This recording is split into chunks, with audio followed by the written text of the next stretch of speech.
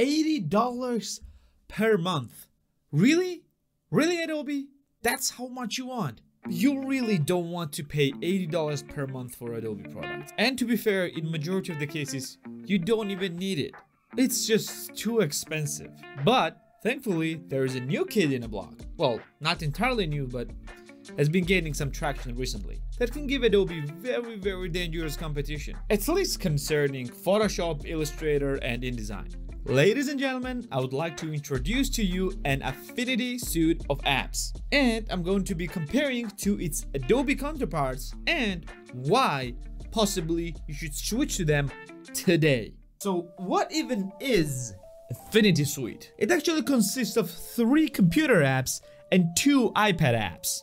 These are Affinity Photo, which is Adobe Photoshop counterpart, Affinity Designer, which is Adobe Illustrator counterpart, and Affinity Publisher, which is Adobe InDesign counterpart. And in addition to these 3, there are also 2 iPad apps, which are Affinity Photo and Affinity Designer. Now let's compare these apps, and I will give you 5 reasons why you should switch to them right today. Oh, by the way, I'm not sponsored by Affinity. This is purely my opinion. Okay, reason number 1. You can do practically everything which their Adobe counterparts do, and they're much less demanding. That means that they are optimized better than their Adobe counterparts and in turn work faster. Why though? Adobe is usually winner in industry. It's a titan beast of an entire industry. And it is true. Adobe has more capabilities than its Affinity counterparts. But because average user in a best case scenario will use only half of these capabilities, the other half is simply a burden to your system. And because of that, despite providing only around 80% of capabilities on its Adobe counterpart, Affinity apps just run much faster, which is an incredible news for anyone who is using older computers or just weaker systems.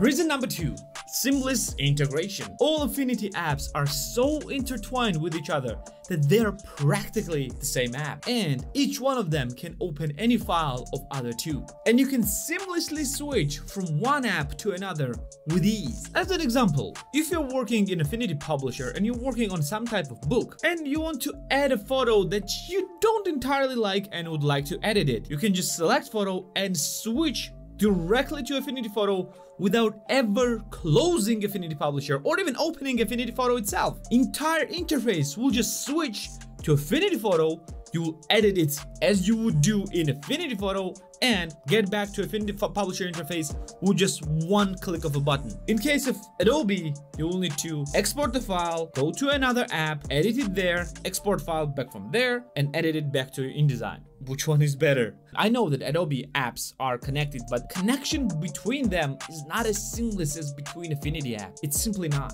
And with the case of Affinity, they are so integrated with each other that they're practically the same app, all 3 of them. Or let's say if you want to add some kind of illustration, that you want to add some vector graphics to your book, you can do exactly the same thing with Affinity Designer. You can switch from Publisher to Designer interface, add whatever tools and things that you want, and get back to Publisher with the simple click of a button without ever closing any app or opening any new app. Yes, again, I know that Adobe has integration between each other's apps as well, but there's still separate programs that needs to be opened separately. And now you'll need to run 2 apps simultaneously, or 3 in some cases. Affinity does not suffer from this problem, which makes it very powerful tool to use.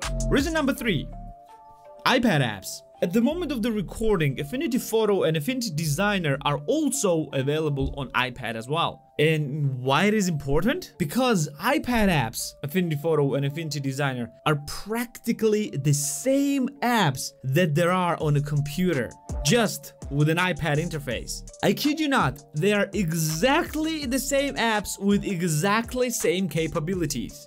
Maybe with an exception of the plugins. You cannot do plugins on iPad. And they even get the feature updates at the same time. On the contrary, Adobe apps, which are advertising as amazing on iPads, they're simply a joke, dumbed down versions of their beast computer counterparts. Yes, there are some great Adobe apps on iPads, like Lightroom for example, but overall, there is nothing like Affinity apps on iPad. There's simply no competition. It simply like wipes the floor with Adobe. And it makes it even more powerful if you're using Apple Pencil. Reason number 4, constant feature updates. Now, here's I'm gonna give a credit where credit is due. If it wasn't for Adobe, Affinity would never become the service that is today, because Affinity needs to catch up with Adobe.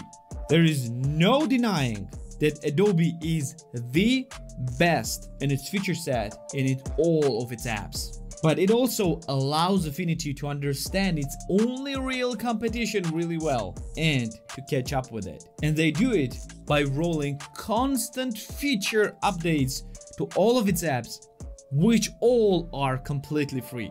You don't need to pay any additional payments in order to get an access to all of the feature updates that roll out all at the same time on all of the computer apps and all its iPad apps at the same time. And they do it because they are very closely integrated with each other. Like for example, recently we got update 1.9 on all of the apps.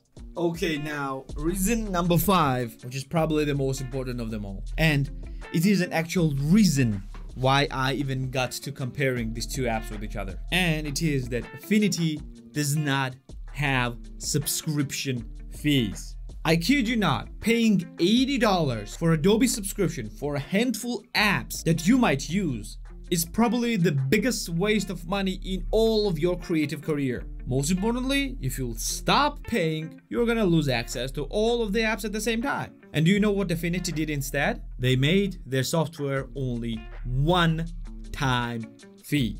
So basically you buy software only once and you get lifetime access to all the updates. Well, at least all the updates since I bought them has been free.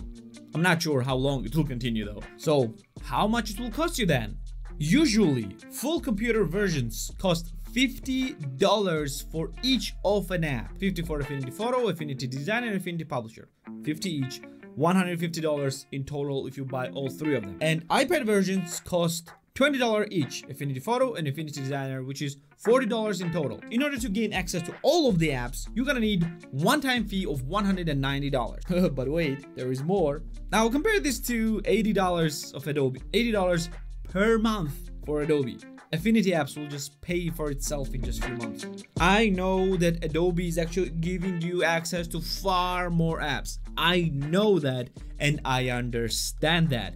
But I'm talking about using only these 3 apps. In Adobe's case, it's Photoshop, Illustrator, and InDesign. But in case of Affinity, it gets even better. Affinity is actually providing the software on a discount very often as well. And there's a discount going on right now. I bought these apps last year when there was this discount as well. And do you know how much I paid for all 5 of the apps? There's a discount of 50% going on today, which cuts the prices of all apps in half. That means that you're paying $25 for each of the computer apps, which makes it only $75 for all of them, and $10 for iPad apps, which makes $20 in total. In the entirety of Affinity Suite, you can buy for one-time fee of $95. The value that these apps are giving to you just simply cannot become any better. And I'm not sure if you can buy anything that good for any cheaper in any industry. I know that for some, even this is expensive as well. I understand that not a lot of people has free $95 in his pockets. I know, I've been there. But if you want real quality, you cannot go cheaper than that. And this one-time fee of $95 for 5 amazing apps simply sold it to me. Literally.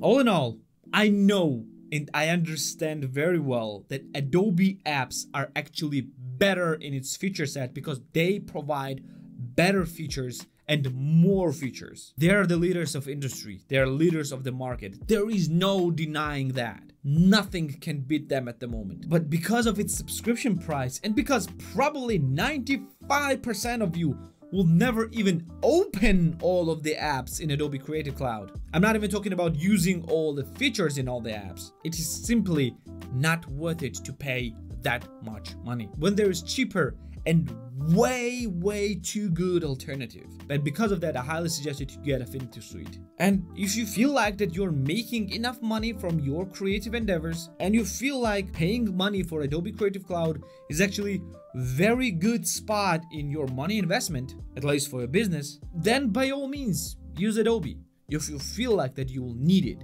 But if you are a beginner in Photoshop, Illustrator, or InDesign, and if you're just starting your career and every penny is actually very important for you, then Affinity is simply the best choice there is. You will not go wrong with that. I can practically guarantee it. And if you want to start with at least the money paid possible, and if you have an iPad, start with an iPad apps. They're cheaper and they're practically the same alternatives. Plus, I'm pretty sure majority of you will only need Affinity Photo and Affinity Designer anyways, and you will not need Affinity Publisher, which actually, according to developers, is coming to iPad as well. And again, this was all my opinion. I was not sponsored by Affinity. I would love to be sponsored by Affinity, but I wasn't. So everything was here my honest, true opinion. So this will be it for today. What do you think? Have you ever heard or used Affinity software? Did you like it? Let me know in the comments down below. Thank you for being here with me. Like the video if you liked it. Subscribe for more videos like this one. And I'm gonna see you in the next one. See ya. I've been recording this non-stop for 35 minutes. End results will be probably like 10. Well, you see. I really need to get more efficient in this.